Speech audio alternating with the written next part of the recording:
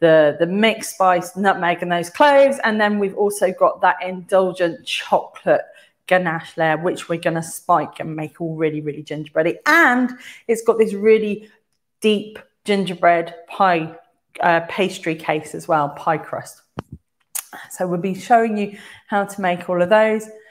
Pros, I mean, I've said this is intermediate, but actually the pastry is so easy to make. It's just going to be made in one bowl. We're going to get our hands dirty. We're not going to be using any electrical appliances. So yeah, this is really easy. And that filling, once we've baked our pie case, is absolutely no bake. So you can get it and put it in the fridge. Once you've done it, put it in the fridge and you can make head ready for whenever you're doing it. Morning, Rachel. Good morning. Cons wise, we're going to be minding out those soggy bottoms, and we're going to be talking about how we make sure that we don't get a soggy bottom as well. So we're going to be getting into that as well. So I'm going to talk to you about all these ingredients and things that we've got going on at the side. Now, I've said this is easy, although it's intermediate because we need a little bit of patience. And it does look, I've done it again, wrong side. It does look like you've got an absolute plethora of ingredients that you need here and equipment. But actually, half of those ingredients are our spice mix, because we're going to be mixing together our own spices to get that warm gingerbread sort of taste through.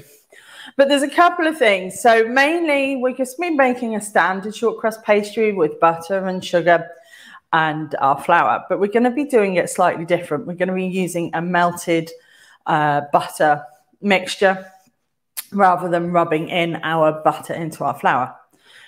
So I've got a little bit of a throat this morning, so apologies. You hear me drinking. Let's get in and run down our ingredients then. So I've written them down today, otherwise I squint at the screen. We're going to be starting off with our butter. Now, as last week, I've put 175 grams on there. That is for two things. 120 of that is for our pastry, and the other 55 is for our pie, for our filling, for our tart filling. So I've separated those out, but this is unsalted butter. You can use slightly salted if you want. If you're using unsalted, you might want to add a tiny pinch of fine sea salt in there just to bring out that flavour. But like most pastries, when they say it needs to come from the fridge, you need it to be cold, you'll notice the butter is at room temperature, and actually it's been out all morning. That's because we're going to melt it, so I don't have to worry about it being cold because we're not going to be rubbing in. So this is fine at room temperature. That's 120 grams there for our pastry and 55 for our filling. Now, sugar. I want to talk to you about sugar. We're going to be using a dark brown sugar, and that's going to give us that richness and that gingerbready taste and texture and depth within our pastry. Now, you can use a regular soft dark brown sugar, perfectly fine. You could use a dark muscovado sugar, really get that depth of flavour in. But what I'm using is this, which is even deeper, and this is from Billington's. They very kindly have sent me this. This is molasses, so it is like a really more deeper, darker, unrefined dark sugar. So you might not be able to see too much the colour difference, but this is my regular soft brown dark sugar, and that's my molasses. So this is a lot deeper and darker, and it's not a liquid molasses. This is the sugar, and you can get this in the supermarkets, various places. This is Billington's, definitely do this. But if you can't get this, you don't want to use it, you just want to use regular dark brown sugar, go for that. I'm not using a light brown sugar because I want to get that real depth of flavour and that decadence and indulgence which goes with our filling as well. So we're using 120 grams there. Just move these out of the way. And then to bind this all together, you can use honey or you can use golden syrup. I always use golden syrup in my gingerbread. I like the sweetness that it gives. Gingerbread always feels that warming, I keep saying warming a lot today, but that warming sort of big comfort hug that you get. And I find that it's the golden syrup that really sort of adds that real sweetness to it. So we're going with golden syrup, but if you don't want to use golden syrup, you can substitute for runny honey. And that's going to be melted in with the butter and the sugar. Flour-wise, we're using 400 grams of plain flour. This has been sifted, but this is just regular plain flour or all-purpose flour. No raising agents today, no bicarb, no baking soda or anything like that, or baking powder, just regular plain all-purpose flour, 400 grams. And then I said we're going to be making our own spice mix. We're just going to be throwing it all in. And if you've got odds and sods in the cupboard of mixes and things that you don't always use, this is the perfect time for doing it. So first up, we're going to be using ground ginger. I don't know if I've got quite enough in this one, so I've got another one out. And this is just regular ground ginger. And this is going to give us that heat in our pastry and that gingerness. So we're going to be using quite a bit of that, 3 tablespoons. Then we've got some mixed spice, excuse me. And we're just going to be adding a little bit of that in. And sort of mixed spice tend to use in like my homemade mincemeat and things like that. My Christmas cake. So be using that. But we are then also going to add in a little bit of extras, a little bit of cinnamon, just ground cinnamon. I'm going to add a pinch of nutmeg. That's not on there, but I put nutmeg in the pastry that I made last night. It tastes amazing. So I'm putting 1/4 teaspoon of nutmeg in. And some ground cloves. Now, cloves is one of those things, not everybody likes it. You can skip this bit out if you want, because there will be a little bit of clove in the mixed spice. But we're going to be adding 1/4 teaspoon of mixed cloves. So these are your spices then. We've got the ground ginger, the mixed spice, the cinnamon, the ground nutmeg, and the ground cloves. And all this together, we'll mix it in with our flour, and we'll get a really sort of spicy, lovely, warmy, sweet from the cinnamon pastry with those. So I'll pop them over there. So that's your pastry. So let's say we're about 3/4 of that way down the list. You know, we've got through a fair bit of ingredients, and that's just on our pastry. For our filling then, we're going to be making with dark and milk chocolate. I've got some Cadbury's Bourneville, but then I've also got some, they say you can use supermarket substitutes if you're doing things on a budget. This is Aldi's milk chocolate, which is just perfectly fine for making a filling as well. So we're going to be blending the two together on our filling, and that's because I don't want the dark chocolate to really overpower the spices that we're going to be adding into it and giving that gingerbread warmth. So having that balance between the milk and the dark will just give us that really lovely, nice, decadent filling, but also let the gingerbread flavour come through as well. My words aren't coming out very well today, apologies. You're also going to need for our filling some double cream, which is in the fridge, and we'll need 300 mils of that. So that's about a pot if you're buying just in the supermarket. It's just easier, you know. But some of those pots say that they're 298 mils, or 297 or something like that. But that extra missing 2, it's perfectly fine. Just put the pot in and don't worry about opening another one. And then finally, this is optional. I've had this sat in my cupboard for pre-COVID. It hasn't been opened, but this is a gingerbread liqueur. Now you can get lots of different gingerbread liqueurs. There's some amazing ones out there, but this is the Aldi Ballycastle, and it's like a gingerbread Baileys really. And I'm just going to add this into my filling, give it that little bit of a adult kick to it with a little bit of booze, but then just emphasize that gingerbreadiness. So this is going to go through. You can also use sort of like the gingerbread syrups and things like that, but you'd only just need a little bit of a tablespoon. We're going to be putting quite a bit of this in, but this is entirely optional because we're going to be adding those spices to bring everything through. So that's our equipment, and then that's our ingredients. Then onto our equipment then. This is all you're going to need, really, apart from something to bake your tart in. You're going to need your hands and you're going to need a big bowl. This is really what we're all going to be using today. But you'll also need some baking beans or some rice or some dried pasta for blind baking our cases. I've got baking beans somewhere, and every time I try and look for them, I can't find them. So I've ended up with a bag of dried rice and dried pasta that I use for baking. So they're those. The usual accoutrements, palette knives, sharp knives, forks, spoons, etc. And then I've gone this the wrong way because I wanted just to talk to you a little bit about the baking cases. A little gingerbread man cutter if you want to add some, oops, there he goes. Add some decorations to the top. But then those top ones, individual tart rings. I'm going to be using these today, or an 8-inch loose base tart tin. Now this is a standard one that you'll see most people making a tart in. You can get these quite easily off the internet or in your baking stores.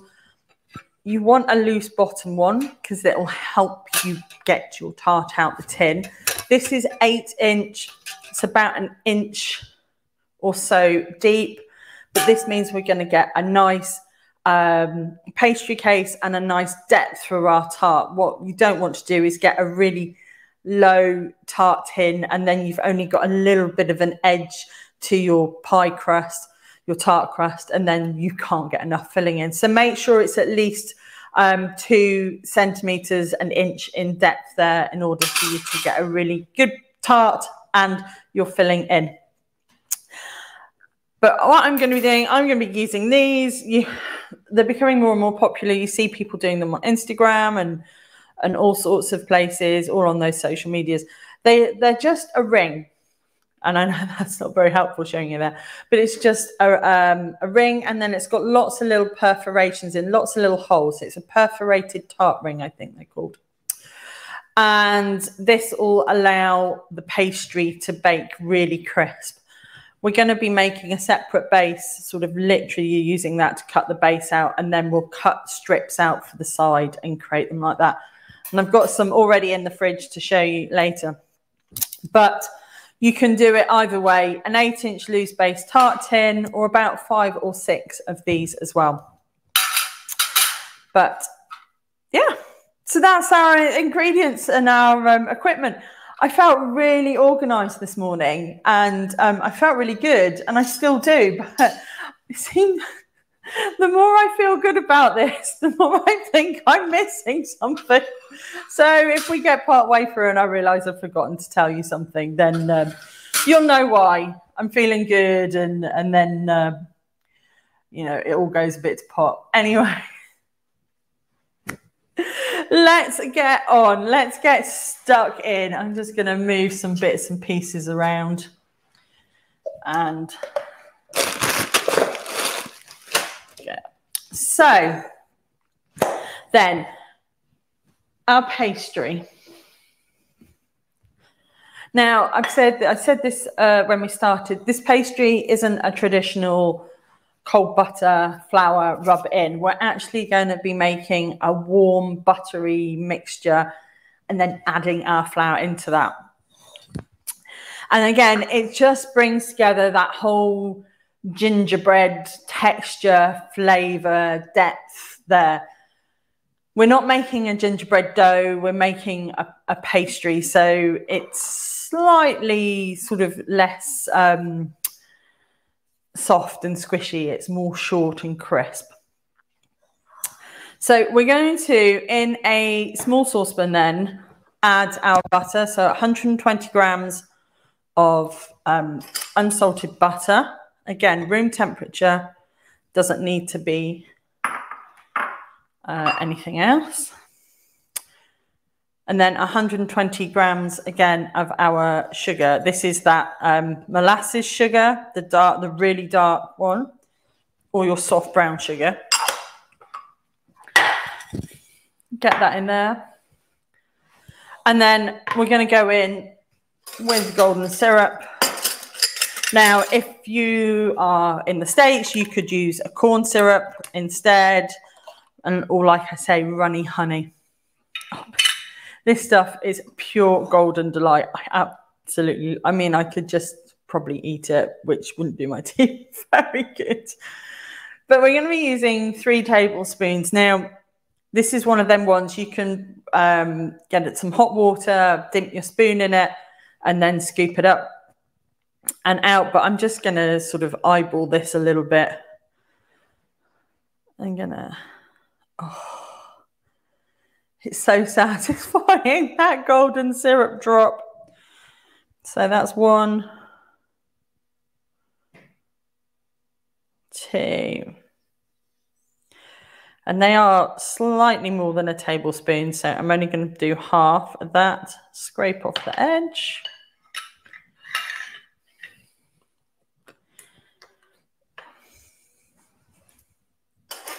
If anyone that uses it, it's so sticky. So we're just going to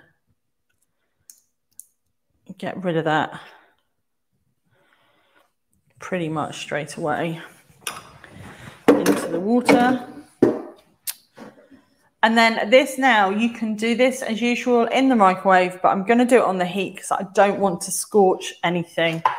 So I'm going to pop this on the heat for the butter, the sugar, and the golden syrup all to melt together on sort of a medium-low heat, and we'll get everything else ready.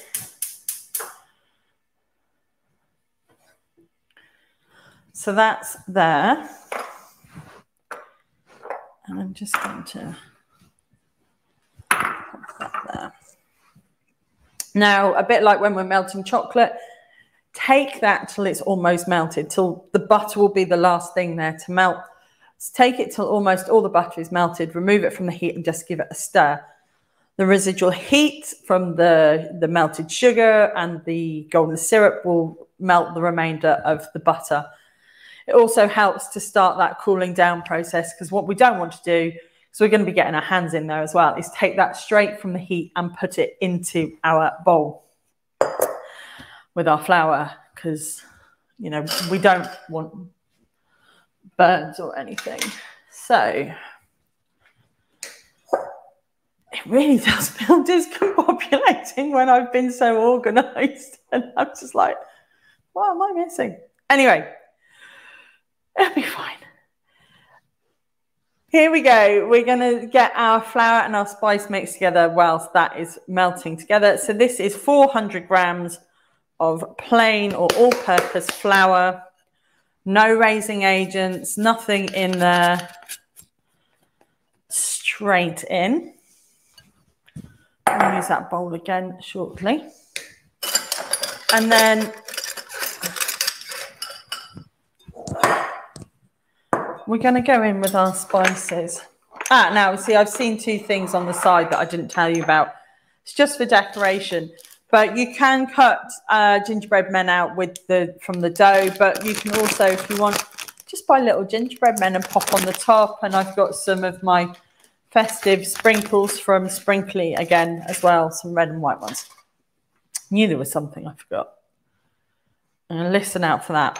So we've put our plain flour in the bowl, and then we're going to go in with our spices. So we'll start off with the ginger. So that was 3 tablespoons of ginger, and this is half a teaspoon. So it's 6 of those. In fact, I thought I might have finished the thing, and I have. So I'm just going to... So I wasn't sure how much ginger I had left, and I bought some more the other day, and Ian said, why do you want more ginger? I was like, because we're nearly out, and we are. So that's 3 tablespoons of ginger or thereabouts, depending on how much was left in the jar, but it's about 3 tablespoons. And then we're going to go in with our other ingredients. So some cinnamon, ground cinnamon, 2. Remember, this is half a teaspoon measure because it's the only one I can't get the full teaspoon into the jar.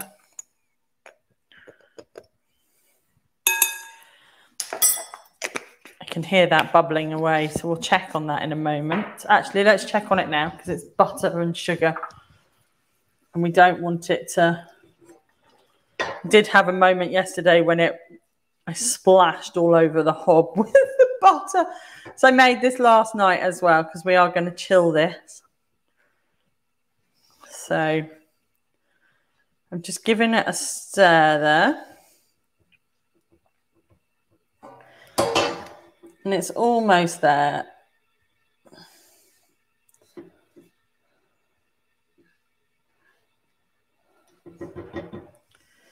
There we go. Oh, the smell just from that molasses and the golden syrup and everything together is amazing. So this is our ground cinnamon and our ground ginger. We're now going to go in with a teaspoon of mixed spice. If you can get the lid off.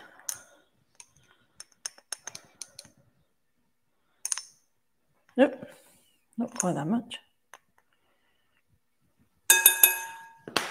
I don't have a preference with spices as well. I buy whatever is in the supermarket. I mean, I've got some Aldi, I've got some Bart's, I've got Schwartz, everything here, Tesco's.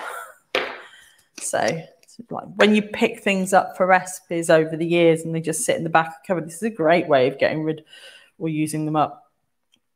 So a teaspoon of mixed spice and then a 1/4 teaspoon, this one doesn't want to go in, of nutmeg. So that's half of that. Remember, this is half a teaspoon.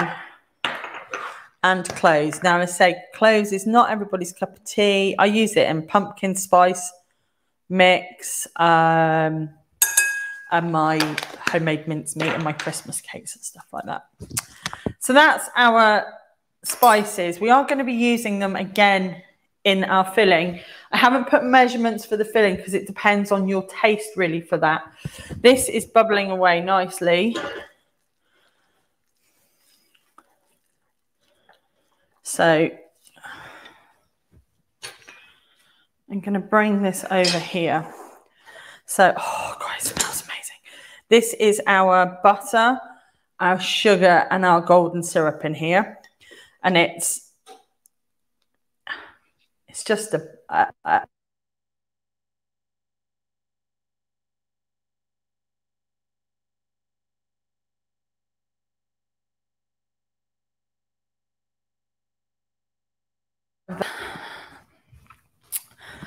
so this is too hot to put in here at the moment. If I put it in, it's just going to scorch everything, and I want to be getting my hands in and making my pastry. So I'm just going to leave this for a moment just to cool down until I can handle it. Because remember, it's sugar, it's hot sugar in there. And then in here, we're just going to mix together our spices and our flour. And I'm mixing it so we've almost got a spiced flour base to start with, and then I'm not having to try and get things in and make sure I've got all my spices well dispersed. Remember, when you're doing anything with lots of flour as well, is like to scrape the bottom of the bowl, you'll find that you end up with pockets of flour and things down there. So I've really worn the wrong dress for making pastry, but hey. So there we go. Whilst that is sat there just having a bit of a chill and our flour is mixed together, let's sort of talk a little bit about, well, let's get the pastry cases out and I can show you what we'll be making.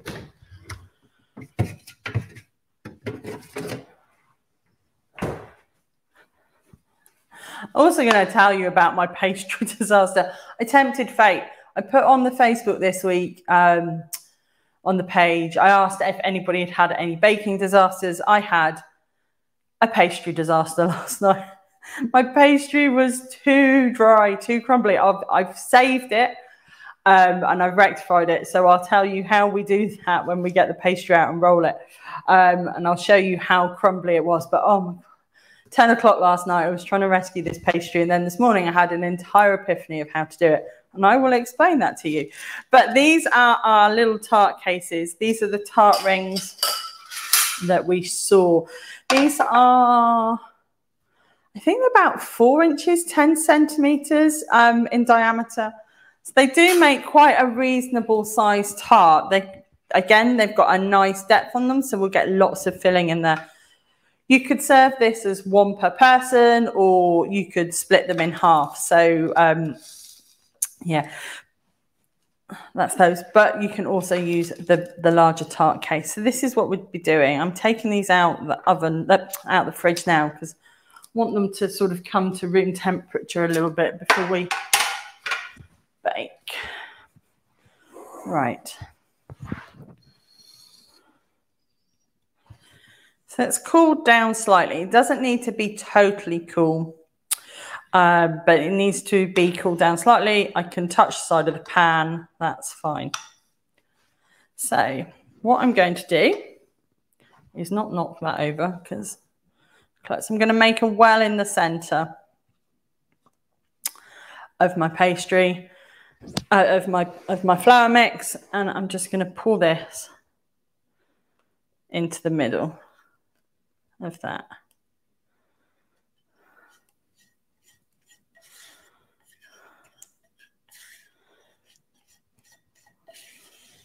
Get everything out. All that lovely sugary goodness.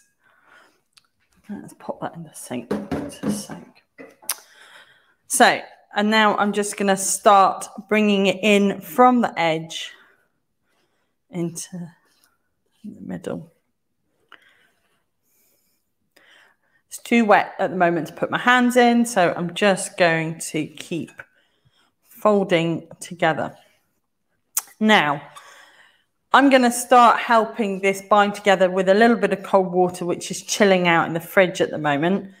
But you can use something like an orange, or not necessarily orange juice, but squeezed orange. If you want to add a little bit of a complementary flavour to the gingerbread, you could zest some orange in here as well. But we're just going to go through. So as I folded that in with the spatula, you'll see that it's still quite floury and sort of crumbly. So we're going to get our hands dirty now. Take a watch off. Move some things. And I'm going to get this water out the fridge.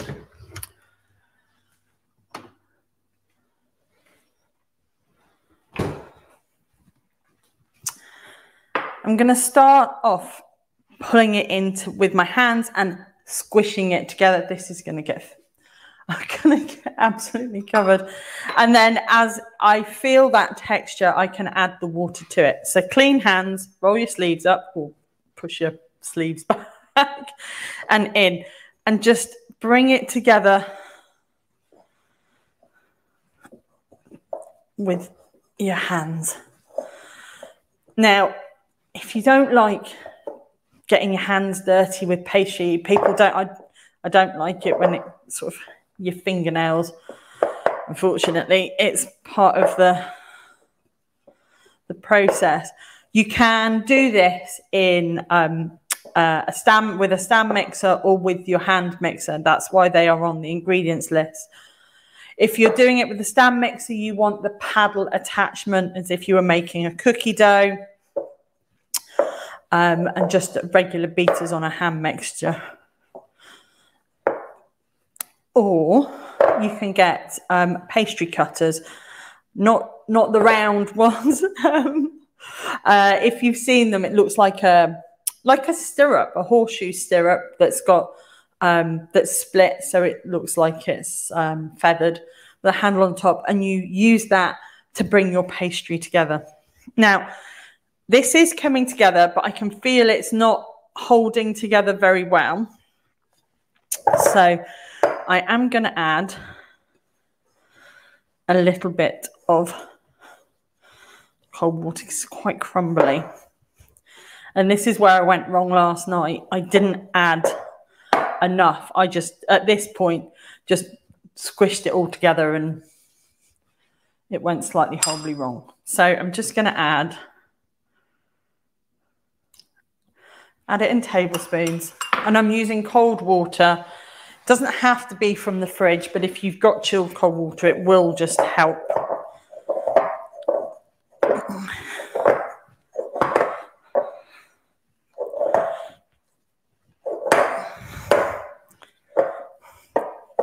And before I turn this out onto the work surface, I just want to make sure it is coming together properly as a dough.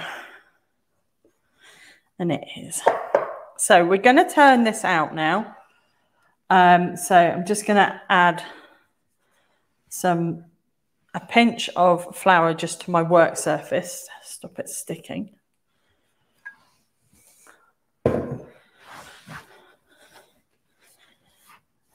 And this is where I make an absolute mess again. And I'm just kneading it together and picking up those bits. And you'll notice that when you're doing this and the dough's coming together, if it's coming together and it's picking those sort of bits up quite easily and it's not falling apart, you've probably got the right consistency of dough.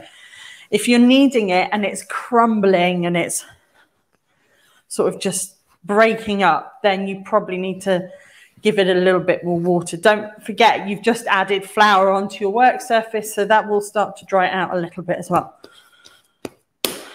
I'm just going to add a sprinkling on my fingers of the water.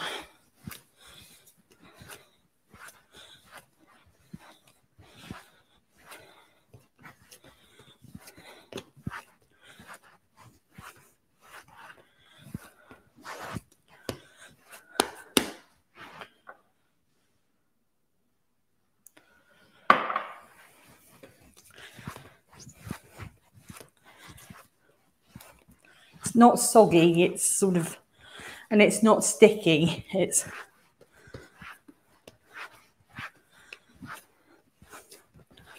But we don't want to overwork it, and I am using probably a bit more force than I should be.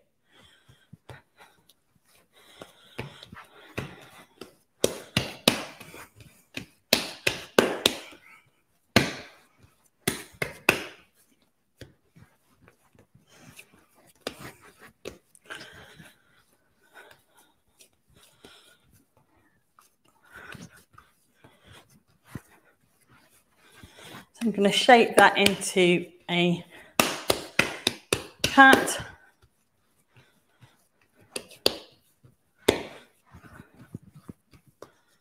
And grab some cling film.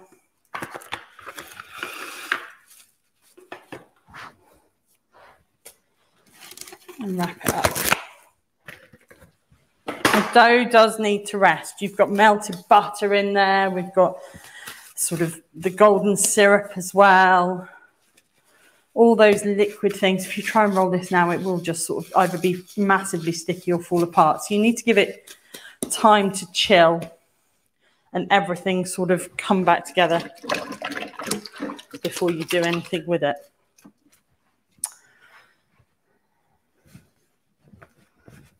It's just, I am not a fan of making dough by hand, but I wanted to show you how well it's done. This now goes in the fridge for at least 30 minutes. You can split this into portions if you don't want to use all of it and put some in the freezer. What I'm going to do with this is this will be chilled in the fridge and then I'm going to pop it in the freezer because I don't need to use all of it today because I've already got some made. So, which we're going to get out. I'm just going to give a little bit of a wipe down.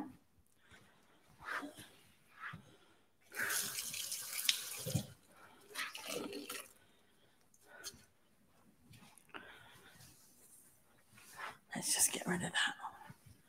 I mean, we are going to roll out again. I'm going to show you a different way of doing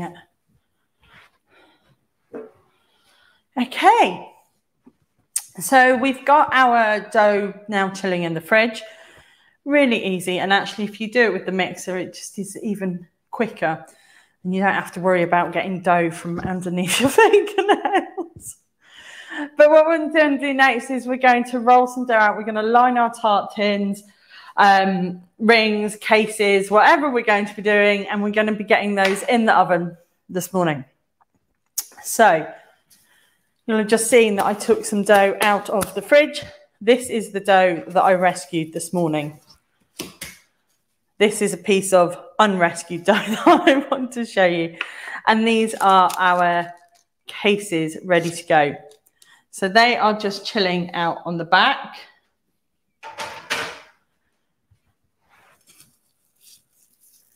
And this is so massive bake fail with this. The mix of dough that I made last night, I didn't put enough liquid in it. And you can rescue it if when you go to roll it out and it starts crumbling, just like I just did there with the cold water and put some on my fingers and sprinkled it over the top. You can do the same and bring it back together. Try not to over knead it when you're doing that because it will just sort of then work the gluten out too much. But you can sprinkle water over the top and it will help do it and things. But this, I saved a bit. Have you ever had fudge that's gone hard and crumbly? It's like that. I'm doing it over here, but you probably can't see it very well. But it's just a real crumbly texture that when you try and knead it together or you try and like rub it like that, it just falls. It's not powdery as such, but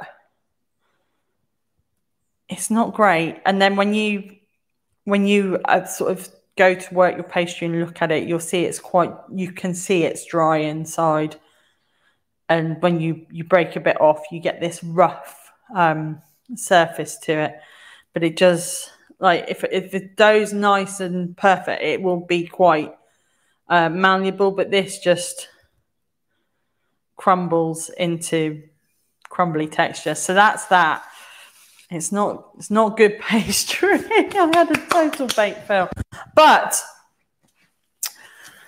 I came downstairs because last night when I was rescuing that to make those tart tins, I was putting water and I was kneading it. I was adding flour and then I was adding more flour and then it was getting dry because I was adding flour and then I was adding water and I was backwards and forwards, and about half an hour later, I got the cases done, but I was just exhausted by it. Then I woke up this morning, I thought, do you know what? Because I was going to show you bringing it back to life on camera, but no one wants to see that because it was hot and bothered and it really wasn't good. So I came down this morning, I thought, you know what? We can do this an easy way. I got the pastry out, let it come up to room temperature for a few moments. And then I took that crumbly pastry, put it in the stand mixer bowl of the KitchenAid, crumbled it up. And you look at it and you think, how on earth is that all going to come together into a pastry? Well, I crumbled it up and I started with 2 tablespoons of water. And I did that and then started mixing it together. And the action from the mixer with the paddle attachment started bringing everything all nicely back into a nice dough form. Kept doing it. You didn't overwork it because I don't want to overwork that gluten of the in the pastry. But I ended up with a really malleable dough that I can feel, and it's not crumbly or anything. It's a really good gingerbread pastry. And that's what we're going to start with today. So when we are rolling pastry, now you can do this straight on your work surface if you want to, and you can pick it up and you can move it all around and you can add more flour. Then your pastry dries out, so you add a bit of water and you get in this repeat process that I got in last night, because something I totally forgot that I always do, and just last night, because I was having the strop with the pastry not being right, I totally forgot. I'm going to use my baking parchment. Now, I went on a patisserie course, many years ago now, probably nearly about 8-9 years ago. I treated myself after I closed the shop, and I went to Le Manoir and did a pastry course at Raymond Blanc's cookery school. And they taught this trick, and I love it. Now, you can do this with baking parchment, or you can do it with cling film. But what we're going to be doing is we're going to be rolling our pastry between 2 sheets of baking parchment. And this means that we don't have to add any extra flour or any extra water, because it will dry out. It'll help keep everything together, and it'll give us a really nice smooth pastry. It also means that if you're doing it in a big tart tin, that you can just pick your pastry up, obviously remove one of the things, but you can pick your pastry up and use this as a guide for getting everything in the tin. So whilst it looks like it might be a bit faffy, it's actually super cool for getting everything together. And I, again, totally forgot this last night when I was having a strawberry of gingerbread pastry. So we're going to be doing that. You're going to need a rolling pin. This is just my big cake rolling pin, but you can just use a regular wooden rolling pin. But you want to make sure that your rolling pins, I've seen lots of people using the tiny sugar modeling rolling pins. Just use a standard normal rolling pin. The reason being is that you can spread the pressure over a wider surface area, which gives you, it's less handling of the pastry, less sort of moving it around, gives you an even thickness as well. And those little ones, if you're using all, you're just doing edges and you don't get a really nice even pastry. So the bigger the rolling pin, the better, but just a regular wooden rolling pin, in fact, one like this is perfect. One like this is no good. So a decent sized rolling pin. Let your pastry just have a few minutes, just getting accustomed back to room temperature. Otherwise, if you try and roll cold pastry, it just, again, it's frustrating. It's nothing but frustrating. But I probably won't need all of this, but I'm going to roll that out. So I've put my pastry in the middle of my big piece of baking paper. And put my other one on top. And you can press it down just to start, if you like. Let's move that out of the way. And then with my rolling pin,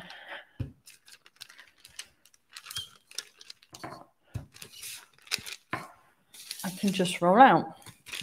Also, it's easier. So if we see when you're doing pastry, or you see people do pastry and they pick it up. I mean, I do with cakes. You pick the fondant up onto the rolling pin, you pick the pastry up onto the rolling pin, and you move it around your quarter turn. I find with pastry, if you've done it on the work surface and you've got flour, it can be a bit sort of, again, I don't want to use the word crumbly, but it's not as, it doesn't hold its shape as well. So this means that, you know, quite easily I can just do a couple of rolls.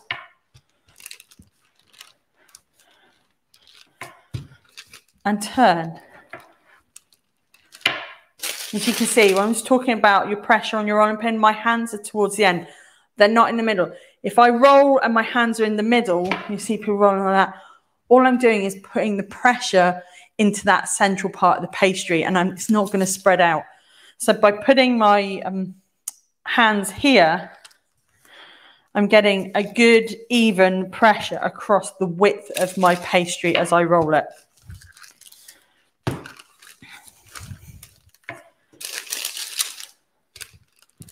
And giving it that quarter turn all the time just helps it get an even thickness across.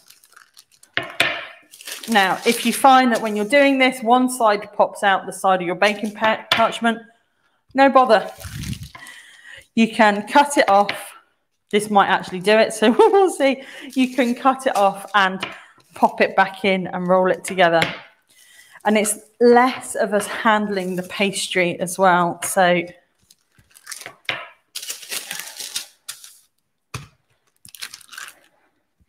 sorry if you can hear my heavy pastry breathing.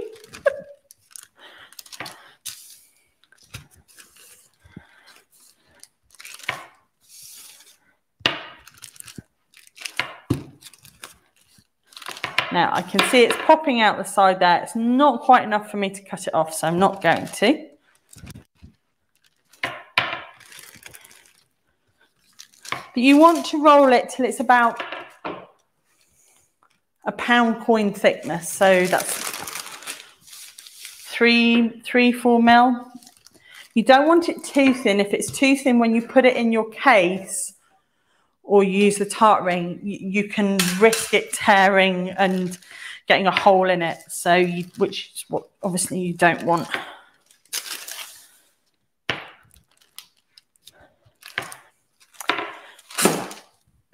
I've just got a couple of edges there that I'm just going to pull. So where I can see it's coming out the side, I'm just going to sharp knife. See, this is still a bit too thick at the moment, but I'm just going to go and stick it a bit like a patchwork up there. And the same with that one. And as we roll, those will come together.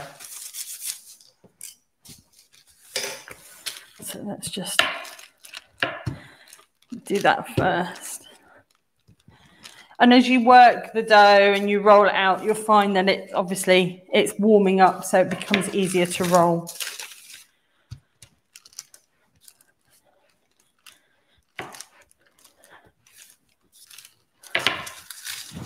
Let's just do our sides.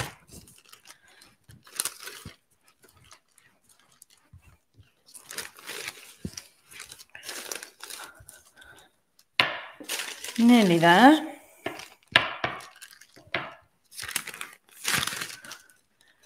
Just going to have a look and see how those joins are. Nearly there, actually. The first one we did is nice. Second one just needs a little bit of an extra join. So.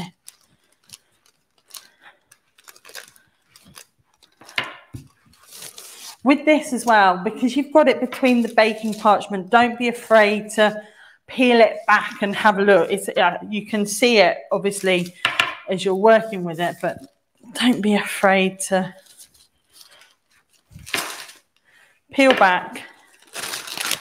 Oh, have a look. I'm so pleased I reworked that dough in the KitchenAid this morning. There we go. So I'm going to do this in my big pan because I've got a couple of the little ones there. So I'm going to do it in here first. I was going to do it in the tart rings. We'll see how much pastry we have left over. So the other beauty with doing this with your parchment is, like I say, you can lift, but you can also see, put your tin on the top and go, yep, that's big enough. Remember that when you're doing it, you want to make sure you've got enough room around the sides for you to lift in and put your pastry in and all the way around, so we're not sort of cutting ourselves short anywhere. I'm just going to roll that to the final edges.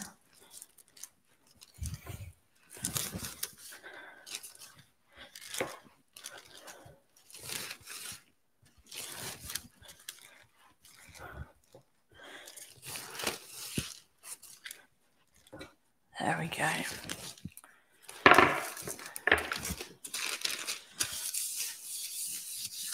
So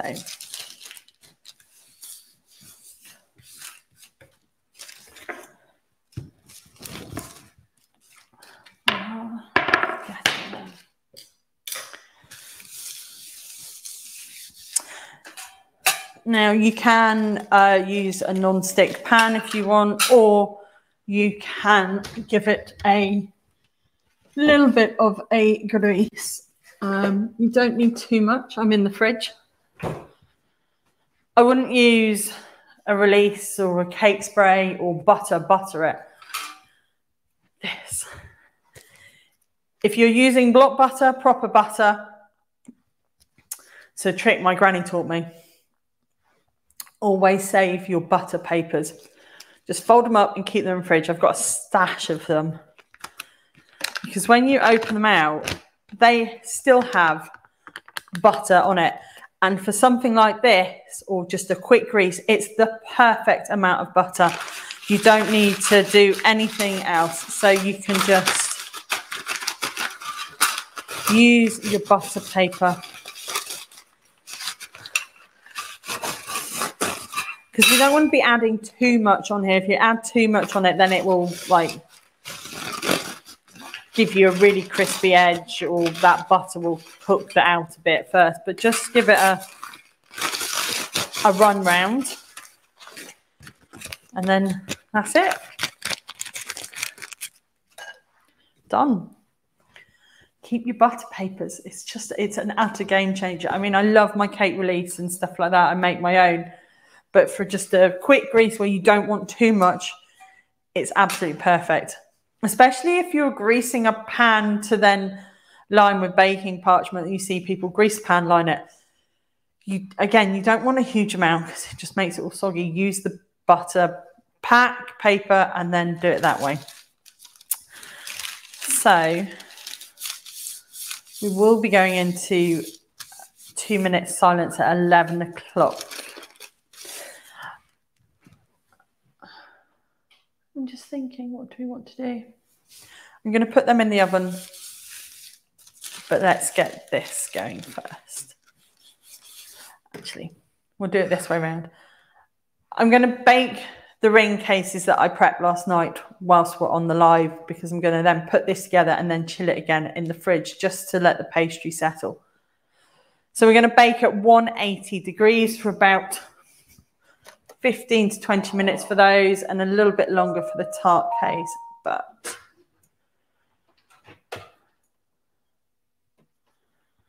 And I will prep this. I just was having a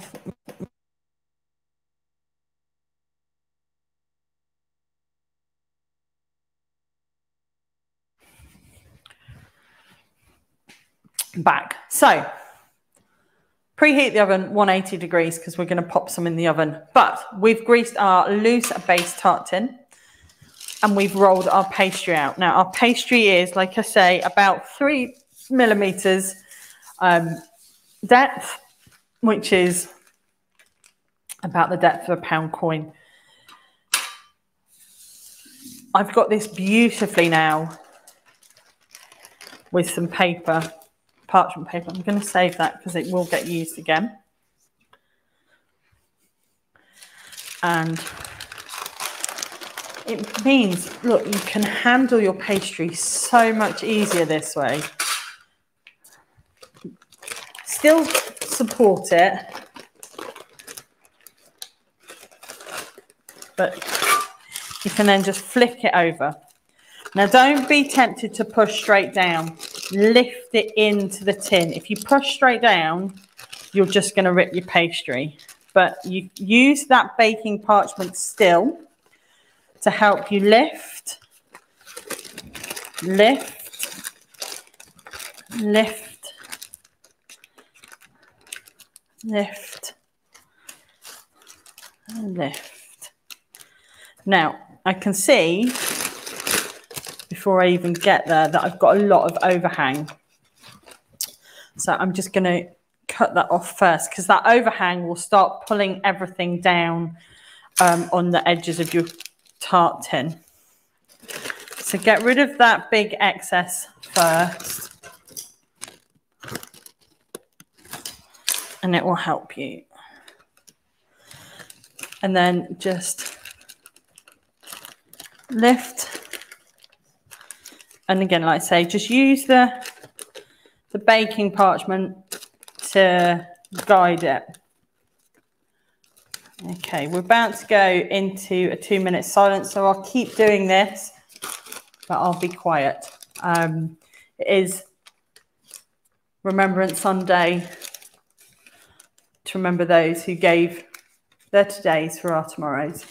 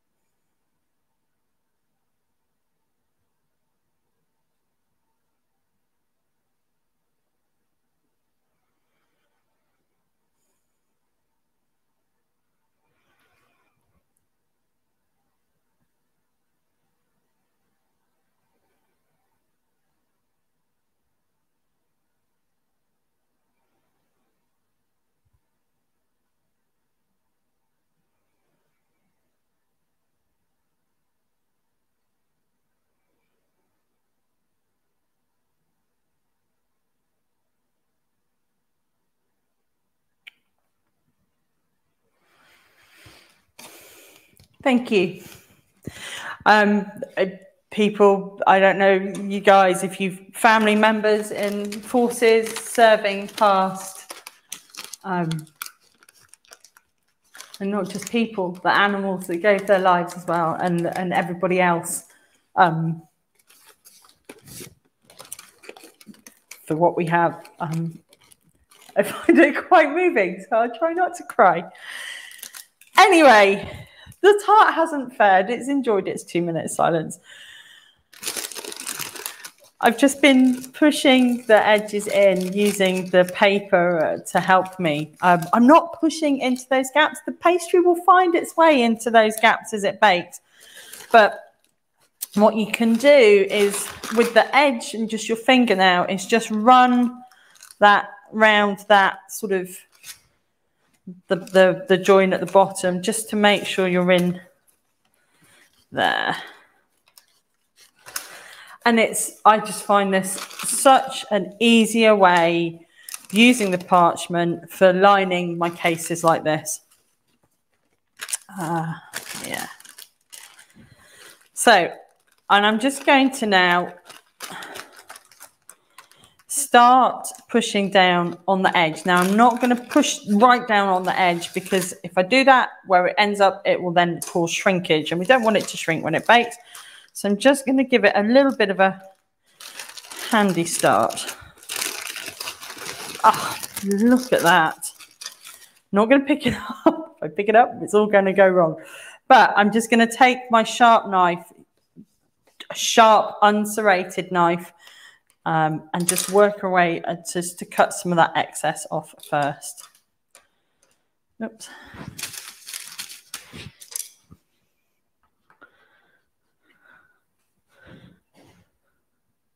Now, you could do this with a no-bake tart case. You could do it with the ginger nuts. My toffee apple tart on the website is made with a ginger nut no-bake case. It's perfect, but that has a baked filling, so it does get baked, but you can use the same for this. So now I'm just going to, with my sharp knife, go around and trim the edge. I'm not going at a flat angle. I'm going at a slight angle, so it has a little bit of a raise, and that's so it gives it a little bit of chance for shrinkage. But we're going to chill this anyway. Now I've got plenty of dough left over. So you can do this actually with a smaller half portion dough. I forgot how much this makes.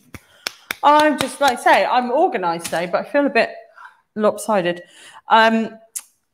This is going to go in the fridge chill. If I bake this now, I've been working with it, the butter's all warm again. If I put it straight in the oven whilst the pastry's warm, I'm going to get a soggy bottom because it's the pastry isn't nice and cold, that butter's not nice and cold, and it's not going to crisp up. It'll just sort of get soggy and wet as that butter just goes through more melting.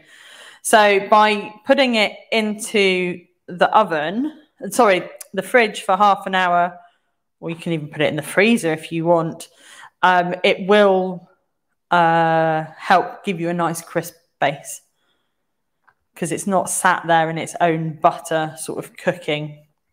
We're also pricking. The pricking just helps any sort of moisture go this way rather than, again, being trapped between the base of the pan and the base of your tart, giving you a soggy bottom. So just a couple of little tricks, and they're nothing sort of, there's no magic. Number one is to make sure you roll your pastry nice and thin. If it's rolled too thickly, again, you're going to, the rest of the tart's going to cook, but your base is still going to be cooking. It could be raw and you get that sogginess. We've not added too much butter as we've greased our pan, so we're not adding extra liquid in there. We're not sort of just leaving it as it is. We've given the pricks to give some air to escape as that warm air comes and it bakes, and we're also going to chill it for 30 minutes in the fridge. So that's our little tart case. In it goes for 30 minutes. In the meantime then, these are the ones that I did last night, and they have just been out for room temperature for a little bit, but they are still, these are not as good pastries, so they're a bit brittle. So I'm giving it a bit of a helping hand. These are going to go in the oven now, which has been preheated to 180 degrees C, 350 Fahrenheit. And I'm going to take them straight back out again. Told you I'm organised, but not organised today. I want to bake them blind. Oh dear, somebody find my sanity. So I want to bake blind, and baking blind, these were pricked last night as well, but baking blind, we're adding weight basically into our tart cases, and baking blind is essentially tricking the tart. There's some filling in it, so it's when it doesn't have any filling in it at all. So some baking parchment, if you Just cut a square and then scrunch it up. It helps it sit in your tart. You say you can use baking beads if you can find them. I can't find them. There's some in the house somewhere. Or you can use dried pasta or dried rice, uncooked rice. I find if you have too much rice, you can end up with it escaping and you have to sort of get the rice out. The pasta, I find, is easier to get out of your tin. And you can just save it and just keep reusing it. So this is what I've got. So I've put the squares of parchment in and adding my dried pasta into there. That's right. So this now will go in the oven. We're going to bake them blind for 12 minutes and then remove the blind, bake and bake for another 5. So where have we gone? 12. When you do it with the bigger tart, with the one that we've got chilling, you bake for about 15 to 20 minutes blind, and then remainder last sort of 5 to 8 minutes. So it works out about 30 minutes, 25 to 30 minutes in total. What I find is you want to look at your case, at your pastry case. When you see it, when you've blind baked it, you want to check that it's not sort of going crispy on the edges or anything like that. You might need just to chop and change your bake time. So the bake time basically for the smaller ones is, let me say, 12 minutes, then 5 minutes. So it's about 17 to 20 minutes. You might need to up your your second unblind bake. And then for your larger tart tin, then again, it's about 15 minutes, 15, 8, 17 minutes blind bake, and then 5 to 8 minutes more unblind. And you just need to check that, that case. So just going to have a quick tidy up. We've rescued some dough. I've shown you how we rescued the dough. We've made some cases. Yeah, I've got some pastry left. I could sort of make another tart if I wanted to. I could actually also roll out and make some little gingerbread men from it. Don't want to do that. I've got my gingerbread men for my decoration, but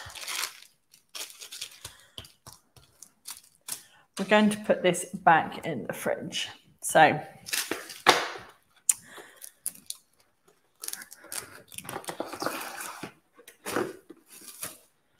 wrap it up. Now this dough will keep in the freezer as well. So the dough that I made this morning, once it's nicely chilled, what I'll do is I'll go and wrap it up and I will put it in the freezer. I'll add an extra wrap of cling film, make sure it's well sealed, and it will keep for a good 3 months, if not longer.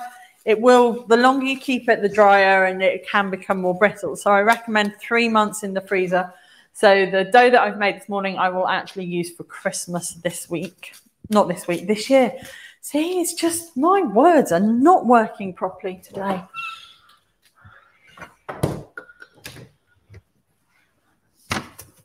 And my pie is in there. So we're going to make a filling then. Let's just get rid of some. And the filling's really easy as well.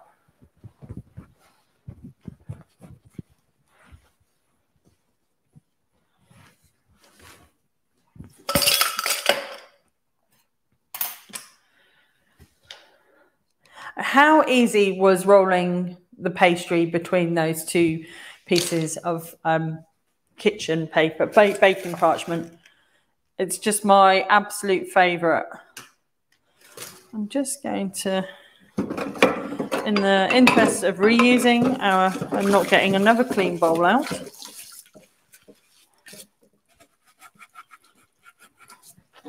wash up a bowl that I've used.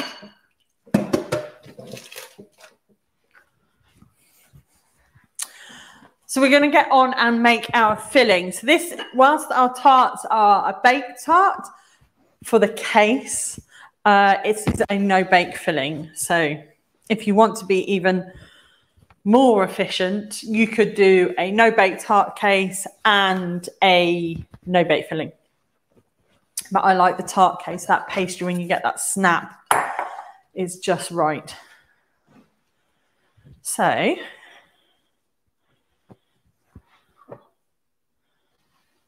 I'm just thinking what we need to do. Underneath my pan again.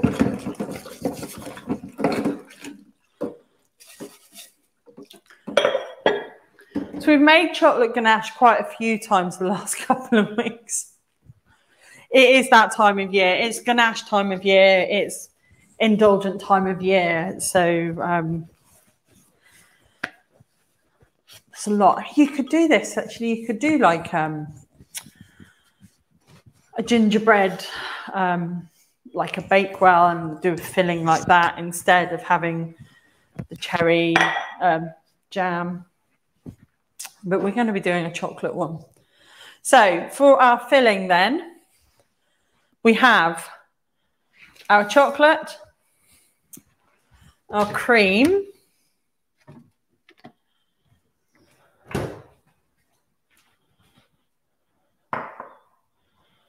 and our Bardelli'S, or whatever you put in, and our spices.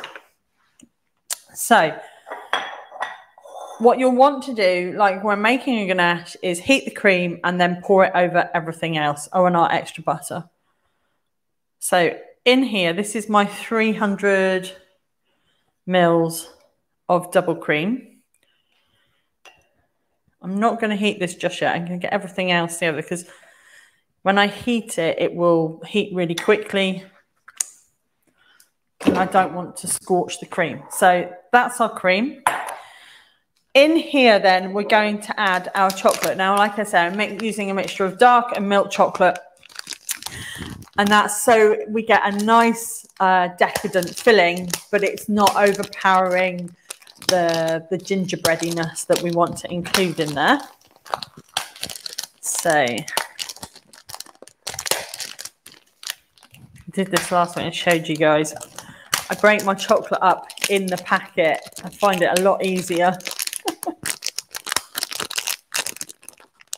to do. Yeah. So 100 grams, 150 grams of dark chocolate.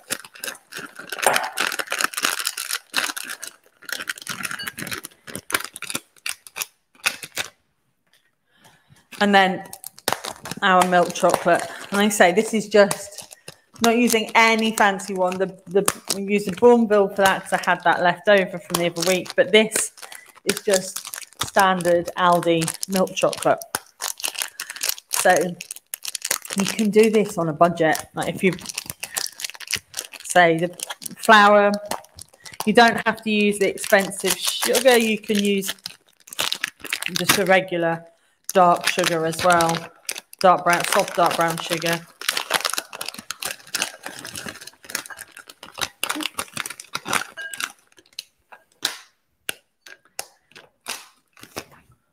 And the last packet. We'll then put our cream on to heat.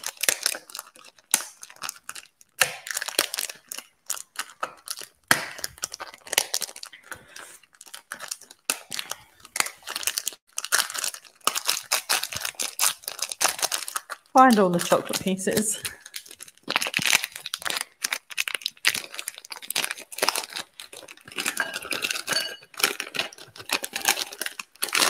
Oh, sorry for all the packet noise. So, if you're not using alcohol, heat your cream and then pour it over your chocolate.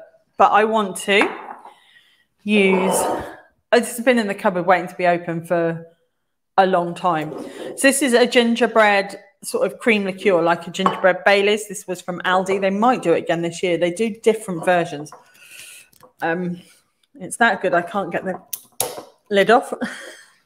But you could use like a gingerbread syrup or another sort of like panda épice. Probably saying that wrong. Liqueurs you can get as well. How much you include is entirely up to you. I'm going to be using 150 ml, which is about 3 shots. So the glug. And now this is open. It means I can drink. Not now, I can't drink it. But like, it's fair game for drinking it. Oh, it does smell gingerbready. Ooh.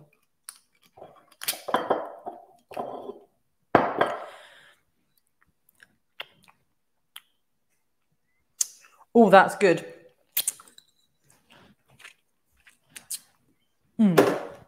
Oh, yes. We're going to be adding some extra to give it that kick. So if you're not using the alcohol, you don't have to worry about it. You can add it just sort of, just use the cream and the spices. But we've got now the alcohol and our cream in here. So I'm just going to heat this until it's bubbling. I'm not going to cook it, so it's just a low, gentle heat. See how our pastry cases probably need a little bit. Just going to up that to 4 minutes. So, chocolate, whilst that melts, we're going to add some spices in. We're going to use the same spice mix that we used for the tart case, but not in those same quantities. I'm also not going to use the cloves because they'll come through a bit too much here. So, and you can just do this at this point. Don't have to wait. See, new spice jar.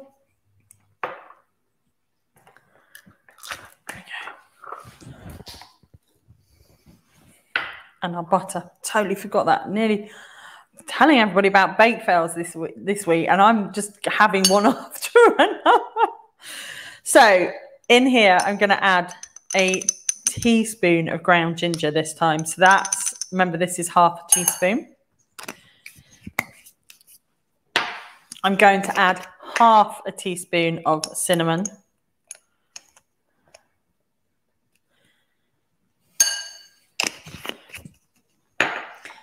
Quarter of a teaspoon of all mixed spice. Get that the wrong way around. Allspice and mixed spice are not the same thing. And quarter or pinch of nutmeg. There we go. And then our remaining butter, which I nearly forgot, 55 grams of that. Add in with your chocolate and your spices.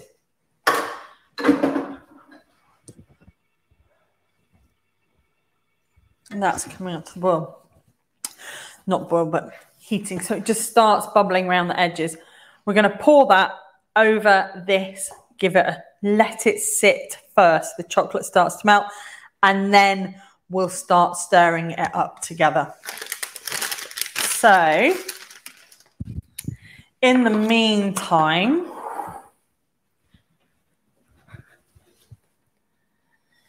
our cases are baking. They're nearly ready. Just going to give that a wipe down.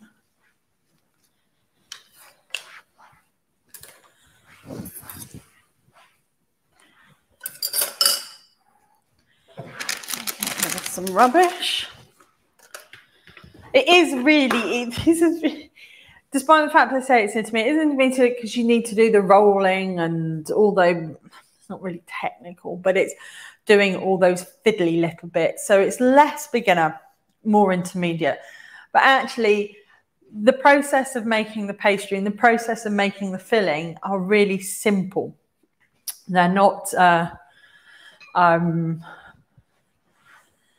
they're not technical. It's things like getting the pastry in the tart case. That's nearly done. They're about to ping. So I'm going to turn that down so we can take the blind out of the pastry cases. We'll do that first.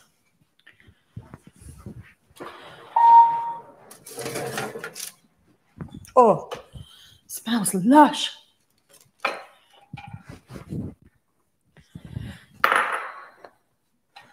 And all I do is just put these into a fresh bowl to cool down, because then, like I say, I can reuse them. But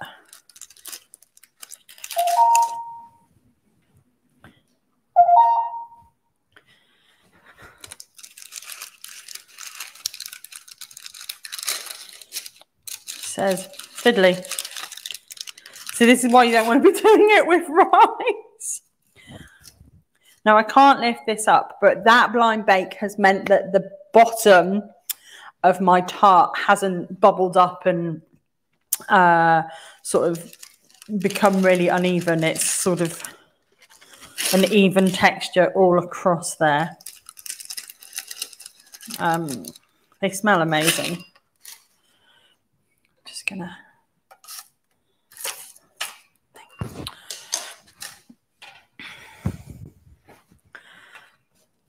So there those. They're going back in for about another 5 to 7 minutes. We'll put them on for 6. Let's go halfway. This won't go like a real dark gingerbread colour. It'll be that sort of light gingerbread colour there. So, right. And in the meantime, that has started to bubble around the outside.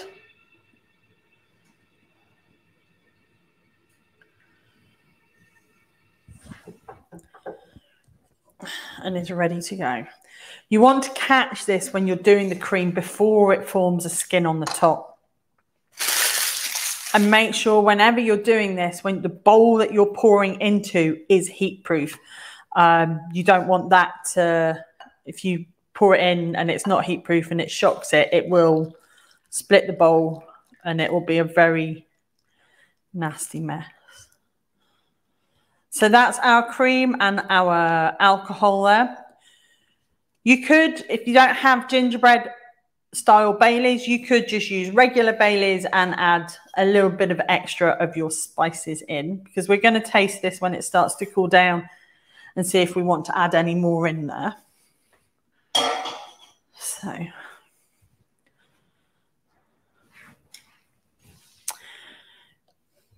just leave this. It's very tempting to stir.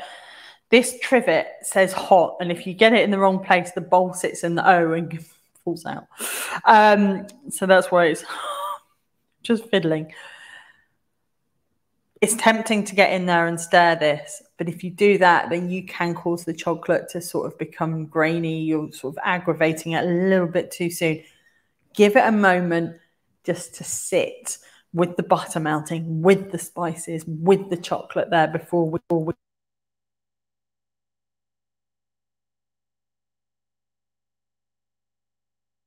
do something about that, but I don't think they will.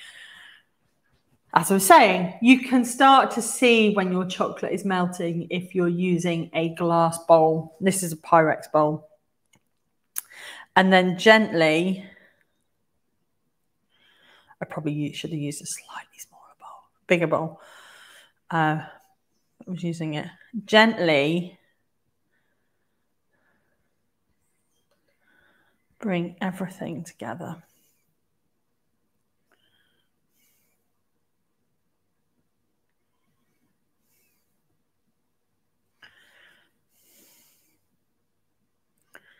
You'll see the chocolate there is quite chunky still. It's melting, but it's not melted yet. This does smell amazing.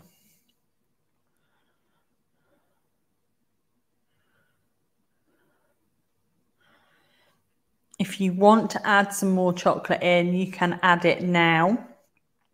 So if you wanted to add,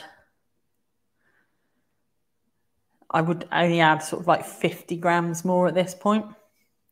Depends how chocolatey you want it.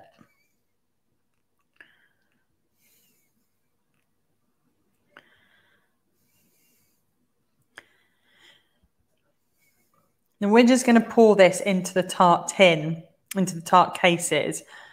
But you could, if you wanted to, and there's one on the site from a very long time ago, you could put a layer of caramel underneath it. And then let that set slightly in the fridge before pouring over the chocolate filling. It's coming together now. Stirring it as well means you're getting all your spices mixed through. You could, I was trying to think what else you could use, like between the chocolate and the case. I was thinking you could put a layer of Biscoff because that's got the cinnamony and that warmy, spicy flavour that would sort of really go really well together.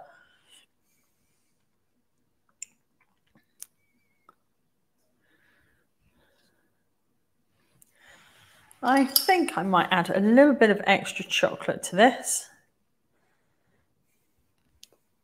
Not too much.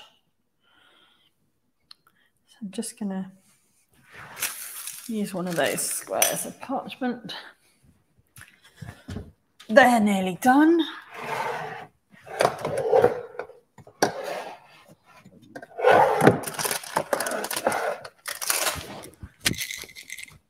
I'm just going to add a handful of chocolate chips, and it's entirely up to you. The chocolate quantities work well, so just want a little bit of a darker. So I'm just adding some dark chocolate chips. A little meltdown.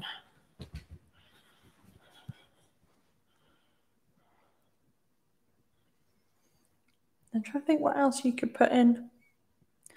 It's a very reflective day today, I think. But I'm trying to think else what you could put. I just think if you're doing anything like this, something like caramel with the chocolate and caramel together in that sort of combination goes so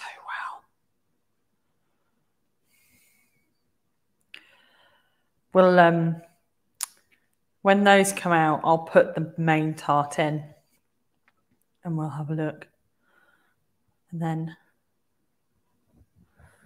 it'll start to wrap up so you guys can enjoy your sundae. So this is our filling. It's nice. Oops, there we go. And ready to go. I can pick that up now, that's fine.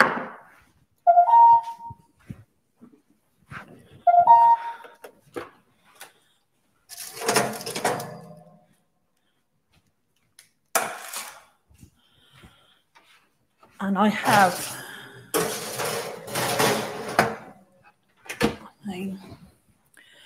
so just whilst they give a little bit of cool, we're going to get that tart tin out the fridge, the one that we've set this morning. So this is going in on a baking sheet at 180 for, I'm going to put it on for 17 minutes blind bake, and then take that off and for another 5 to 10 minutes, 7 to 10 minutes to complete.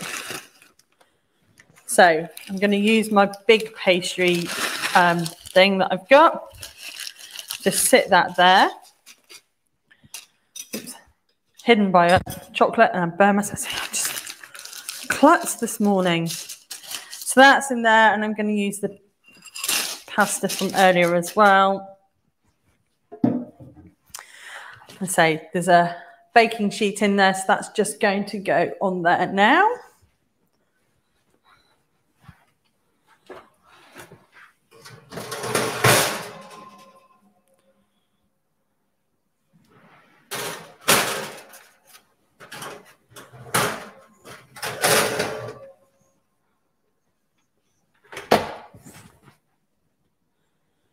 I'm going for 17 minutes to start with. So it'd be about 25 in total. These then have finished And our chocolate filling is set. Now, I don't really want to pour this straight in there because it will cook. Now, I want to make sure this starts to cool a little bit first. Look at that. It smells immense. I'm just going to see if we can just bring everything together. See if I can salvage being a klutz today.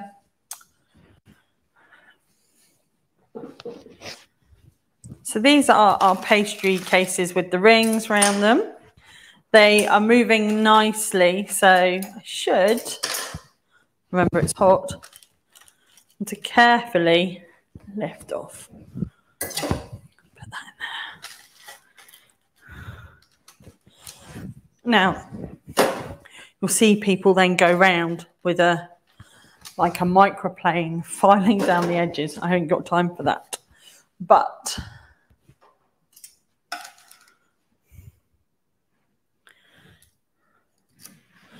there we have our pastry case. It's hot. And when you do these, you don't need to seal it. So you cut the base out first and then you do the sides and trim it off like we did with the main pan tart. But as it bakes, the two will join together. So just going to sit them on there. Then what you can do as well is if that's it, you're not ready to fill them, you can, if you want to just use all the dough, you can pre-make your pastry cases and put them in the freezer. And they'll last sort of about 3 to 6 months there in the freezer. So that's another way of doing it. So if you've got enough pastry for 2 and you just want to make it, pop it in the freezer, cut it, bake it, chill it, put it in the freezer. Hot. So then with these, you want to pour your chocolate in. I'm going to see what I can do. And then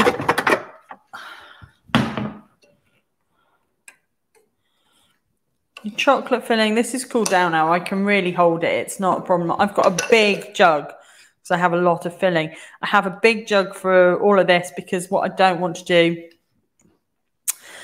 is try and pour it from the bowl and it will go everywhere.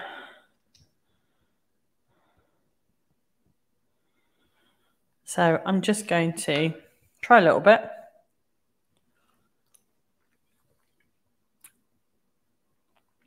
Ah, that is good.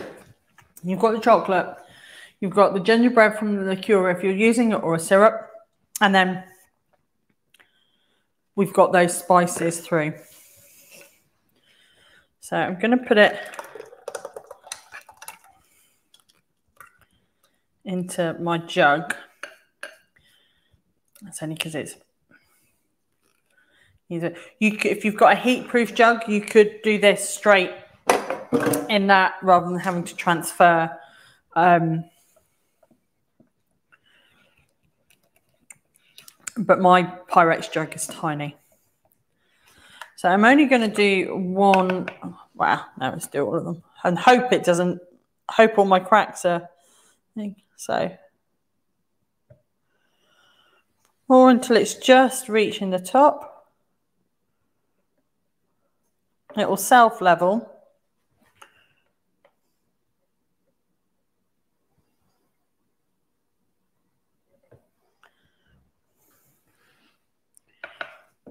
There we go. And then the rest will go in the big tart. These need to now go in the fridge and set for a good hour, if not more. So that has now cooled down. Should have just left them on there, but I wanted to cool them down a little bit quicker. So I'm gonna 1, 2, 3, These will go in the fridge now. Being so careful when I move them that I don't spill.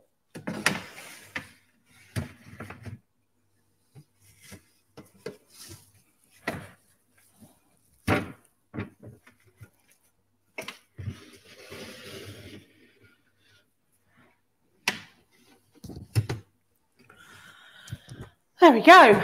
That's it. They're done. Chocolate's done. I'm all a bit over the shop, but I think, despite the fact I'm a bit discombobulated, I think we've survived this morning. I think we've got through a gingerbread tart. Actually start to end, because they're in the fridge chilling, which is unusual because you don't normally see the finished thing. I'm going to let you guys have your Sunday back. I'm going to figure out what on earth is going wrong with my head.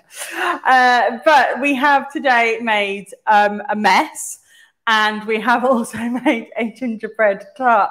So the gingerbread tart, the dough itself will make probably then about 2 of these tarts, which will serve, if you're making the 8-inch version, about 8 to 10 people. You don't want massive slices. That thing is quite rich. And so we've made that gingerbread pastry, which has been blind baked in the oven at the moment. And I call this an intermediate, a skill level, because it just needs a little bit of patience when you're putting the pastry in the tart. Everything else, as you see in the pros, it's really easy pastry to make, and it's a no-bake filling, which is, again, you've seen is really, really easy. But it does need a little bit of patience just when you're sorting that pastry into your tart tin. It's warm. It's spicy, and with that chocolate spicy gingerbready ganache, it's really, really indulgent. So it makes a great Christmas festive dessert. Cons, you do need to mind out for your soggy bottom. We talked about the different things that you can do for that. Chill your pastry before you bake it. Prick the bottom, blind bake. Make sure it's nice and thin and not thick. And that will, you know, there is no magic solution to the no soggy bottom things. Thank you very much, Rachel. Oh, sorry, I'm a bit discombobulated today, but they do look heavenly. I can't, yeah, there's lots here. Some of them will be going in the freezer. Ingredients wise, it does look a long ingredients list, but remember, most of them will be your spices. We've got some unsalted butter in there for the pastry and for the filling. And because we melt the butter for this, we don't need to have the butter at room fridge temperature. So it can be at room temperature, however that goes. We've got some dark, soft brown sugar. I've used the Billington's molasses sugar, but you can use regular dark brown sugar. You can use light brown sugar. The dark brown sugars just give a bit more intensity to your gingerbread dough and give it that really deep, dark flavour and look and texture. Golden syrup or runny honey for our sweetness help bind our gingerbread dough together. And then we've used plain flour, no raising agents in this. It's a pastry, so plain or all-purpose flour. Our spice mix, then we've had ground ginger. We've got some mixed spice in there. We've got some cinnamon, some ground cloves, just a little bit, and some ground nutmeg. And these all come together for our lovely, lovely flavour, gingerbread flavour. And we've used those spices as well through our filling, which is using dark chocolate, milk chocolate. So we get a really rich but not too heavy filling there with some double cream and some gingerbread liqueur. If you don't have gingerbread liqueur, you can use Bardelli'S and just tweak your spices through it. Equipment-wise, we've got one in an 8-inch loose base tart tin, but you can also use the perforated individual tart rings if you want to. You need some baking sheets and some baking parchment. Now, I made my pastry by hand with just a big bowl, but you can, if you want to, use a hand mixer or a stand mixer to bring everything together. You will need a rolling pin for rolling your pastry out. And the usual accoutrements, rubber spatulas, palette knives if you want to make sure your top is all level, but it should self-level, and plenty of spoons as always. You'll find the recipe up on the site as soon as possible, hopefully tomorrow by the time I've baked, and they've set and I've taken some pictures, but I will let you know when it goes up. But you can always find the full recipe and more down here at crumbscorkscrews.com. And as usual, thank you very much, everybody, for watching. Thank you for joining me on Sunday. Thank you for observing the 2-minute silence at 11 a.m. this morning for Remembrance Sunday. Thank you for just bearing with me whilst I've been a bit discombobulated, but it's fine. It's fine. But next week, we really get into festive mode. I mean, I've got my gingerbread men earrings in today, but next week is Stir Up Sunday, and it feels really early. But remember, Christmas is on a Sunday this year, so Advent starts a little earlier. Stir Up Sunday is when we traditionally create a Christmas pudding and get that in, or your people do their Christmas cakes and get that all ready and feed it over the next couple of weeks before Christmas. But it does mean that the following weekend is the start of official Advent and 4 weeks to Christmas. Oh, my life. It's going to be good. We're going to start with the festiveness, like properly. But we will be doing something Stir Up Sunday. I'm trying to think of alternatives that I've done for Christmas puddings and things to try. I might actually put it out to the vote and see what you guys think. But enough of that. It is another, as you can tell, beautiful sunny day here in the Cotswolds. Yesterday was lush. It was like 17, 18 degrees outside. It's crazy. Go enjoy yourselves. Have a fabulous time. And I will see you next weekend. Wherever you are in the world, stay safe and well. And thanks for watching. Bye.